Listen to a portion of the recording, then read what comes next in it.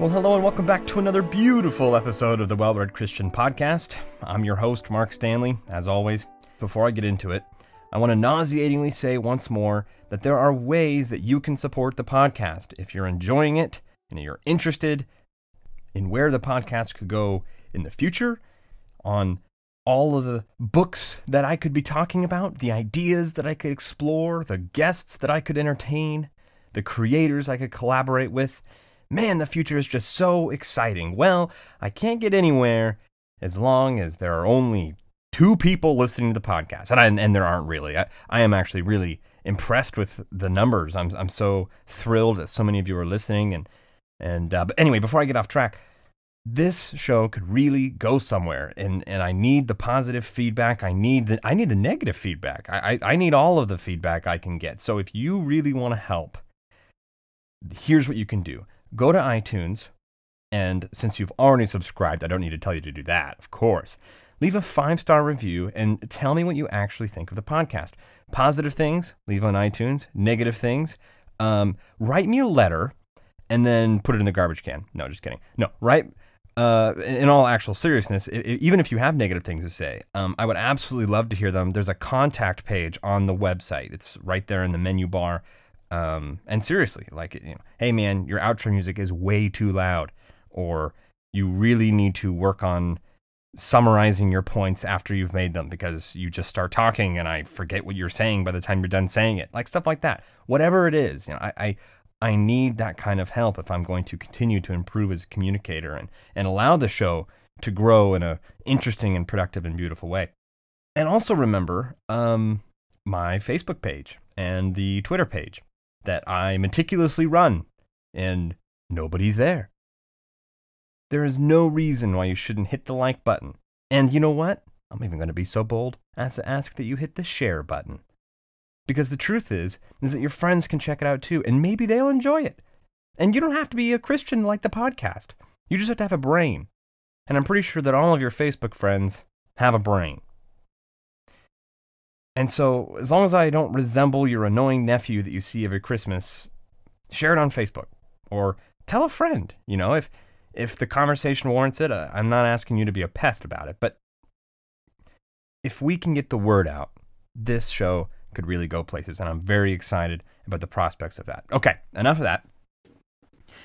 Today I want to talk a little more about the great conversation. And this is a concept that I mentioned in episode 5. It was titled The Beauty of Christianity, so you'll get to hear a little more there if you go back and listen to that. And in the context of a poet, I said that creators throughout time are inspired by one another, and they respond to one another's works, and it creates a flow of art and science and philosophy and writing and fiction and all of these things. And as the creators of the world bounce off of one another, the end result is culture. Because these ideas trickle down and they impact all of our lives and the media that we consume in a 21st century mode, but also throughout all time. And we, as human beings, are constantly watching plays and reading books and being inspired by these creators who are inspiring one another and then inspiring the next generation of creators. This is how cultural progress is achieved. One group of thinkers inspiring another group of younger thinkers who inspire the next group of thinkers, or artists, or playwrights, or whatever it is. This is actually how cultural regress is achieved too, by the way. There's really, really bad art, or bad content, bad thinking, and it inspires even worse content, and worse art, and worse thinking. And so there's a battle there, there's a balance, there's a back and forth. But you get the idea. This move forward, whether it's a positive or a negative direction, is because the great conversation continues at all times, and it's always continued. You can take a part of this conversation and enjoy it yourself. Yes, you. You don't have to get on the dance floor, but you can be a spectator, a wallflower, there to enjoy the show that is called the human race. I don't mean their awful dance moves. I mean their ideas. And let me tell you this. This is one event that you don't want to miss. The play of life. The exploration of what it means to be human, the perspectives of others. There are some amazing parts in the theater of the human race. I sincerely cannot believe the amount of people who will die without ever reading War and Peace. That is truly sad to me, and I know I go on and on about that book. But I don't know how people live their life without being excited about the fact that there's a rich history of conversations dating back since the birth of Western civilization. And all these minds throughout time have been preserved for us to enjoy and analyze and become clearer thinkers on behalf of reading their works. And we just don't. And I think that's because people just don't know better. They don't even know where to begin. And that's where I'd really like to step in. I would like this podcast to be a center for beautiful music and beautiful poetry and beautiful artwork and beautiful literature and beautiful ideas to find a home so that you could go, well, it's all overwhelming and I don't know where to go or where to begin, but I don't really mind listening to the Well Art Christian podcast. And if you were a regular listener, I hope that you will continue to gain more and more exposure to beautiful music and beautiful literature and beautiful ideas in a way that can enrich your life so that you don't feel like you have to go to your nearest library and, spin around 7 times and throw a dart and hurt some child and then go up and steal his book and try to read it. Because that is obviously not a good way to be exposed to the great conversation. So all random acts of violence aside, I really want Well Art Christian to be a center for those kind of beautiful things. And anyway, to get us back on track with the conversation, I want to make an observation about the great conversation, about painters and artists and literary figures and philosophers. And this is interesting. Most of the time, it's the artists and the painters who get it right first. They're on the cutting edge. They see something in the world, some truth, some reality, and it's so vivid and powerful to them, and it's abstract in all of its collection of ideas and thoughts that are just barely forming, and they can't even put it into words, but maybe they could express it with a paintbrush. And then the poets and the writers see what has been painted, and they go, whoa, I get it. I see that too. Maybe that's even a subconscious experience. And then they write their books and their poems. And then the philosophers take up the rear. And they go, okay, I see what you all are saying. All right, I get it. And then they explain it a little more fully, a little more thoroughly.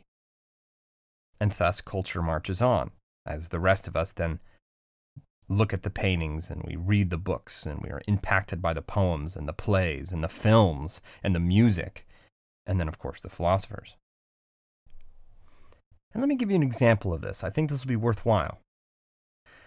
In 1907, Picasso painted a painting. And this is an absolutely brilliant painting. Probably not one that you'd want to hang on your wall, but brilliant nonetheless. Because Picasso saw what was happening to modern man at the turn of the 20th century. Modern man was becoming deconstructed, dissected, and in a sense, obliterated. Our conception of what it means to be human was dissolving before our eyes. And how can you communicate that? What are you going to say? How can you get every shade of emotion and truth and wonder into one expression? I could barely do it just describing it, what he meant to say right now. You'd have to look at it yourself. Well, if you're a painter, you communicate with color, with texture, with depth, with images, with symbols that represent ideas that are conjured up in the mind and expressed on paper. And so Picasso began to paint. And when Picasso was finished, it was called Demoiselles d'Avignon. I butchered that, but it was a good try. Painted in 1907. And this is a painting of the inside of a prostitution house in Barcelona. On the left-hand side of the painting, the forms are naked and unashamed and immoral creatures, women, expressed in a fairly natural form. Even if their appearance is discomforting, it's generally, normal for Picasso. But towards the center of the painting, the forms of the women begin to look broken up. They begin to look primitive, savage, frightening. And then finally, on the right-hand side of the painting, the figures have been completely disassembled into masks and symbols and broken images and body parts, distorted faces, and darker, disturbing figures. Picasso expressed the nature of modern man. Monsters, human subjects. He painted the world as he saw it. The result was a terrifying work that chilled his companions and friends to the core. And he knew what he had done. And for a moment, as one commentator put it, the world stood still. T.S. Eliot did a similar thing with poetry. T.S. Eliot was hailed as a hero of modern poetry in 1922 when he published his work, The Waste Land. To quote another commentator, for the first time, this is a quote, for the first time, he dared to make the form of his poetry fit the nature of the world as he saw it, namely, broken, unrelated, ruptured, a collection of shattered fragments of language and images and illusions, drawn seemingly haphazardly from all manner of literature and philosophy and religious writings, from the ancients to the present. End quote. And then now here come the modern philosophers, like Jean-François Lyotard. I think I butchered his name too, but it was a good try. And he articulated fully that modern man was broken, and any narrative that seeks to explain and understand all of life in a grand meta-narrative is almost certainly wrong. And he was one of the first and most influential postmodernists. I usually read his name. I don't know how to say it. So do you see it? Do you see how all of these people are looking at the horizon, and the painter, in my example Picasso, sees something and he paints about it, and then Eliot, the poet, also sees the same thing and he writes poetry about it. And then finally, Lyotard, the philosopher, brings up the rear and he fully articulates the ideas that the previous artists had communicated. And philosophy is actually overtly structured in a way that reflects the great conversation. The definition of philosophy can actually be deemed the study of philosophers. Because if you think about it, what do philosophers write about? Philosophers who came before them. Literature and poetry sometimes pretend like they're not influenced by one another because they want to be original. But philosophers gain originality in another way. They gain originality by responding to and refuting whoever came before them. So Plato builds off of and refutes Socrates, and then Aristotle learns from and then refutes Plato. And then Alexander learns from Aristotle and conquers the known world. And so Greek ideas spread and collide into other ideas, and those kind of mix and fold and mold and develop over time into the ideas that we have today. And one of the things that you might not know about the great conversation is that there's a huge rivalry between poets and philosophers.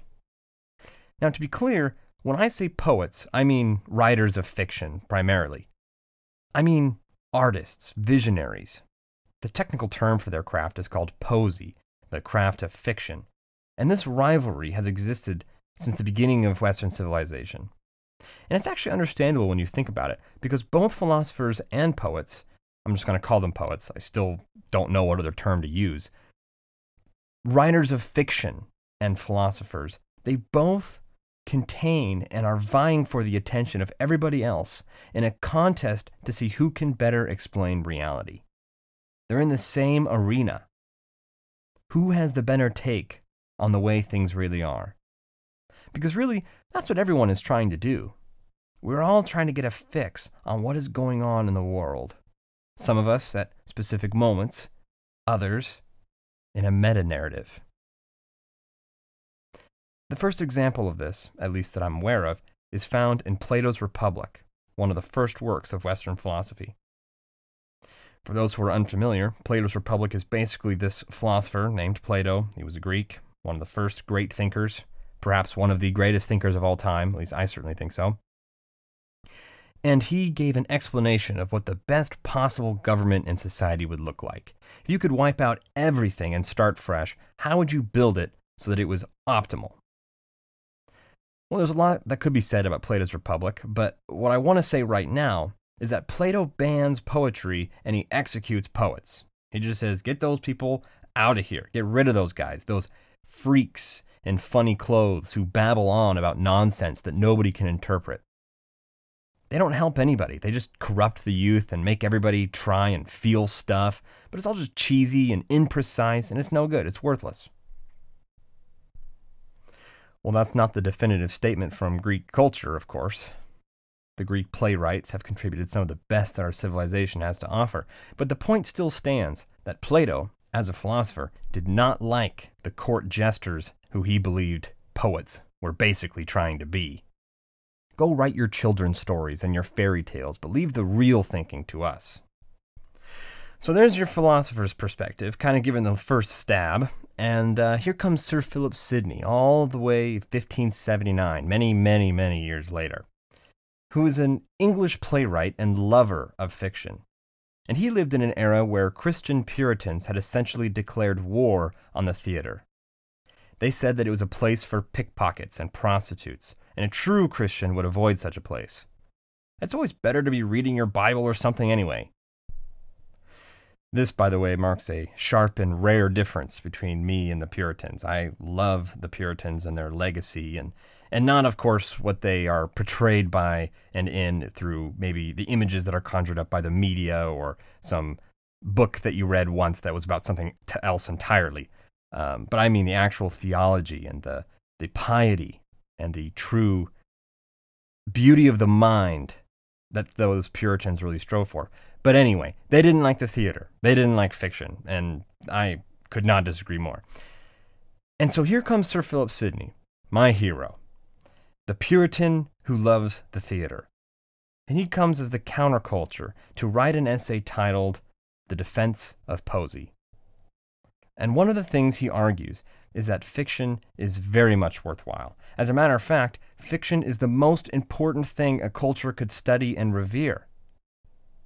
I wrote about this in my article, Why Read Classic Literature. So if you're interested in his arguments for why fiction is the most important thing you could study, and some great quotes, go read the blog. Some of my thoughts are there. It's a pretty great article, if I do say so myself. Shameless plugging aside, in the defense of poesy, Sidney argues that literature and fiction is the most important thing you could learn in school, and it's the most important branch of the humanities that you could study, and he anticipates the objection that philosophy is going to be better. It's more grown up, it's more mature. Set down these silly books and let's talk about the ideas like men. Just say what you mean and mean what you say. Enough of this poetic nonsense. Well, what Sidney says in response to this is a diss of all the ages. It's a diss for the books. It's amazing. As someone who loves philosophy, I absolutely love how Sidney just rips these guys. He dishes it out against the philosophers in a hilarious and powerful way. He says, really? You want to learn from philosophy instead of reading these incredible works of fiction? Okay, fine. Go learn from Aristotle. Pick up his 800-page Metaphysics and tell me what you think after that. Those philosophers will bore you to tears before you can even start to pretend to learn anything that applies to real life. Check out this quote. Quote, "A principal challenger to step forth is the moral philosophers, whom, methinketh, I see coming towards me with a sullen gravity, as though they could not abide vice by daylight. Rudely clothed, for to witness outwardly their contempt of outward things. With books in their hands against glory, whereto they set their names, sophistically speaking, against subtlety, and angry with any man in whom they see the foul fault of anger. These men, casting large shadows as they go, of definitions, divisions, and distinctions, with scornful interrogative do soberly ask whether it be possible to find any path so ready to lead a man to virtue as that which teacheth what virtue is." End quote. So he talks a little bit like Captain Barbossa in Pirates of the Caribbean, so you'll have to forgive the old English. But in case you missed it, he is absolutely making fun of these guys. He goes, "Oh, I see, the moral philosopher. That's what you want to teach you? With their bent over backs and their beards that touch their knees and their books that they never close with dark covers. They walk around sullenly with frowny faces and look down their noses at you because they have the contempt for all of life in the outside world. They're just in their ivory tower that doesn't even exist, and so it's trapped in their brain, and all the rest of the world is rubbish. They'll lecture you all day long about what virtue is and about what vice is and how you must master your passions and blah, blah, blah, blah, blah. And they can't even decide what these terms mean. How are you going to learn anything from them? How are they going to teach you anything? It's just tables and charts and definitions and talking in circles.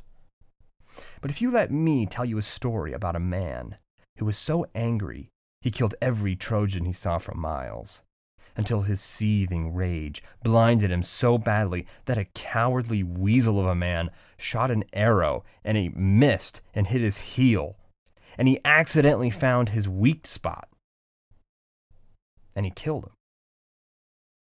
Well, I'd wager you would learn a thing or two about the virtues of courage and strength and heroicism, as opposed to the vices of rage and pettiness and cowardice.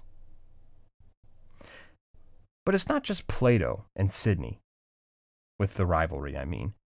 I can't help but mention Tolstoy and the historians, too. You have this incredible visionary of an author, Tolstoy, against the philosophical historians who are just trying to tell you what the facts are.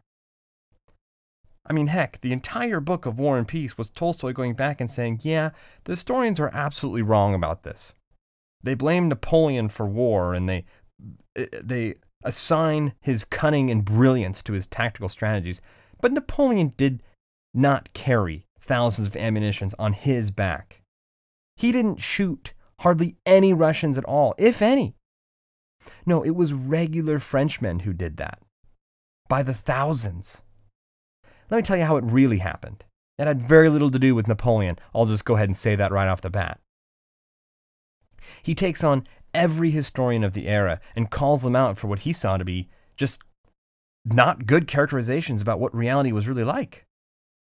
And the only way he could capture that truth and communicate it so that you, reading the book all these years later, because I told you to, can know what the War of 1812 was really like. Not reading a set of facts, but you could be there. You could live it. And he did that with a novel. And historians today are still bickering about the facts and portrayals in War and Peace. And philosophers are still grappling with Tolstoy's view of free will and the inevitability of history based on prior causes and events. You know, Nietzsche said something that's interesting. He said that any real artist or philosopher worth their salt is totally disconnected from the ordinary world. He pointed out that true visionaries and thinkers and artists throughout time, they don't usually get married. They don't do the whole work the farm, have 7 children, 3 of them die, the other 4 take care of you, and then you get old and die. Instead, they're the strange black sheep that nobody really understands or appreciates until years after they're dead and buried. If philosophers were scientists, literature would be their laboratory. That was important. In case you missed it, I'm going to say it again. If philosophers were scientists, literature would be their laboratory. Now, scientists have to write out their ideas in essays and papers and such, and so nonfiction is like the desk of the philosopher. But fiction is the laboratory of the philosopher. So the philosopher, if he was a scientist, would perform his experiments in the world of fiction, in his laboratory, and then he'd write about his findings in an essay or a paper or in nonfiction. That's my idea anyway. I think it's a good one. And I really think that some ideas have a hard time being explained without both. Especially literature, because literature can show you ideas. Philosophy defines them, literature shows them. Literature is the savior of the abstractions of the philosopher once they're too far removed from reality. Literature can show you what words cannot tell you. And that will lead you to some wacky ideas about what words are, by the way, since literature is just a bunch of words, right? But there's a difference. There's a difference between the imagination of fiction, which fuels storytelling and narrative. There's a difference between that and the analytical part of your brain that studies nonfiction and puts together arguments and abstractions of philosophy, like a scientific paper or a book on science in general. And good gracious, I'm so thankful for literature because so many philosophers have the stupidest metaphors. Man, if I have to listen to someone say that 2 + 2 = 4 in order to make some point about truth or objectivity or something one more time, I'm going to go crazy. I can get so tired of the philosopher that only sees in theorems and premises, and they cannot see the beauty of fiction. And so the truth is that both the poet and the philosopher occupy the same space. And even though there's a little bit of a gentle rivalry, or at sometimes not so gentle of a rivalry, normal people like you and me can enjoy the interaction between all of the arts. All right, I'm ready to move on. There's a really powerful point that I want to make in this episode, and it has to do with Jesus. Love him or hate him, whether you're a Christian or not, you cannot deny that Jesus was a powerful and profound teacher. Even if he doesn't impact you all that much, he impacted thousands of people so powerfully that they went on to impact millions and billions of people after them. So I'd like to say he did something right when it comes to inspiring people and communicating the way he saw the world. So whether you agree or not, I think we can learn from Jesus' mode of communication and the way that he communicated to people and the way that he impacted people. I had a professor in college who made this point powerfully, so I'm just going to straight up rip him off, basically. Thank you, Dr. Grant Horner, for this. This is for you. I remember he asked his class this question, and it was so good. He said, how many of you can remember the book of Romans? Point by point. Letter from Paul.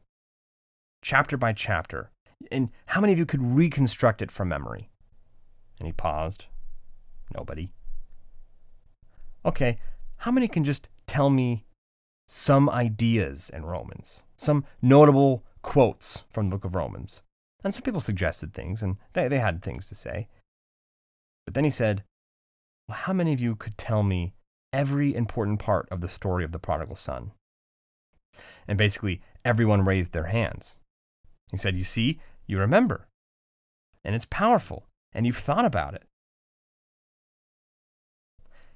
He also pointed out that he could probably begin any parable that Jesus gave, and most of those students could finish it.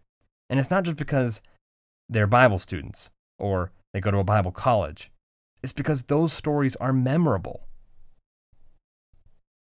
He pointed out that you can create this massive dialogue of arguments and objections and counter-objections until you're blue in the face. And you can write clearly and define your terms and build off your premises. And people will forget all about it. They're just bored. But if you look at Jesus and you hear him say, there was a man who was beat up and robbed and left for dead on the road. And a Pharisee passed by him and did not stop.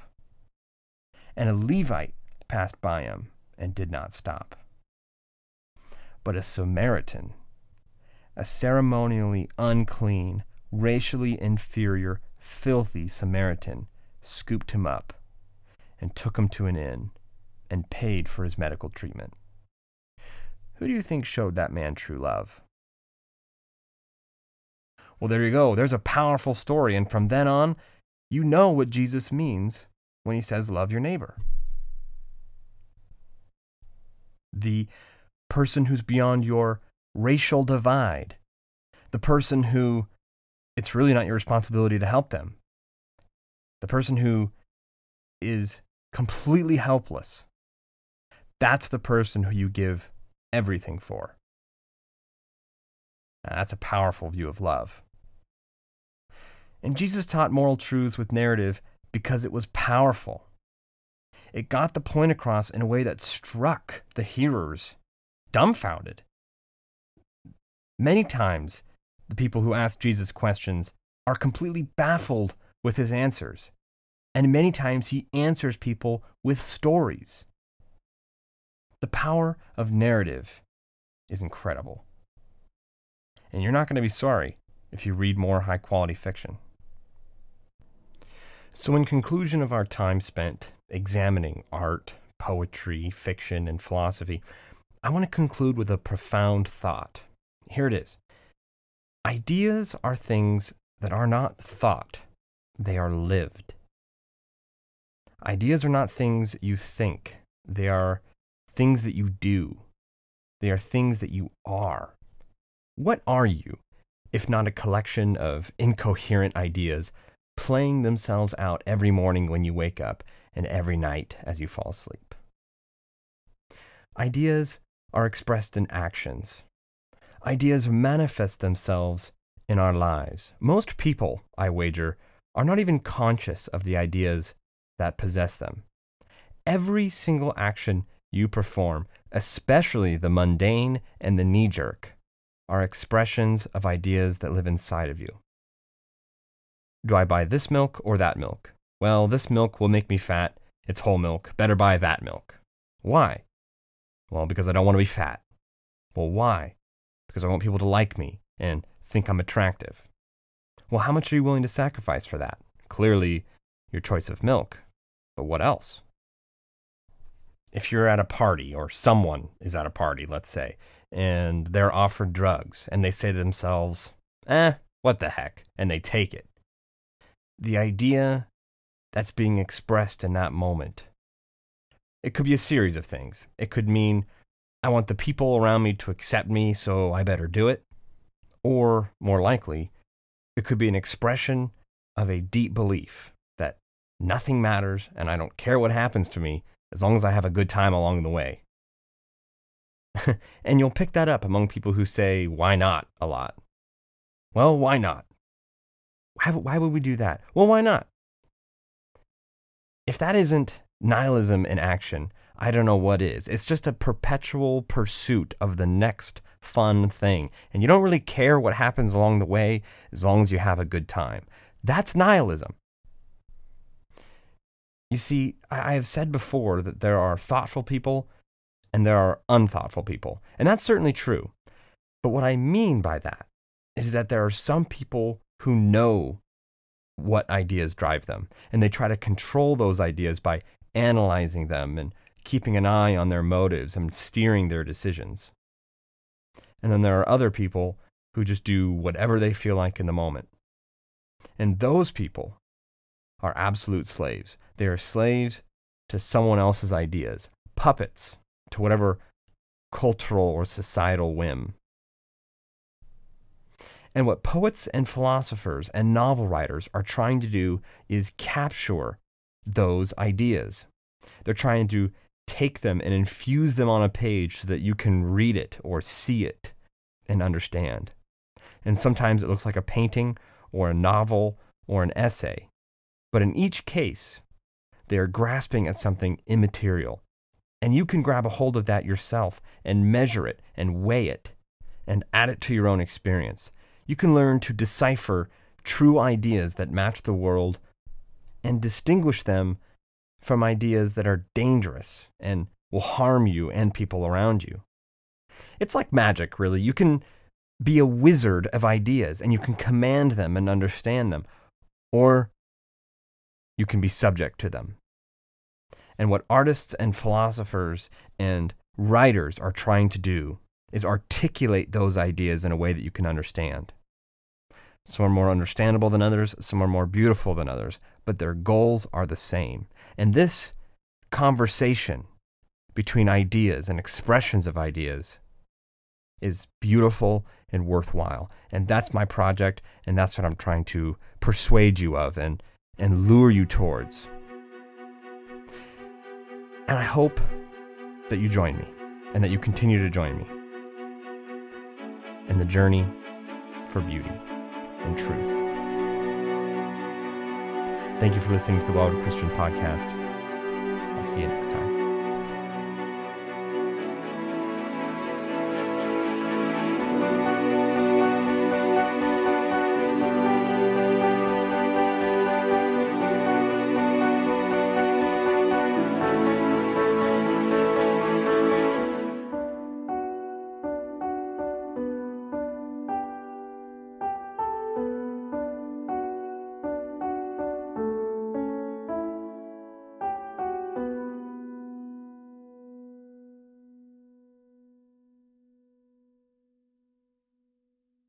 And when I step in, I am going to teach you how to be incredible. Because the truth is that if you're incredible, you can be Mr. Incredible. And if you're Mr. Incredible, you'll meet a Mrs. Incredible. And if you meet a Mrs. Incredible, you'll have a baby like Jack, and nobody will babysit for you. And that'll be a problem. So do you want to do that? No. So don't listen. Or listen. But either way, you'll end up with a baby like Jack.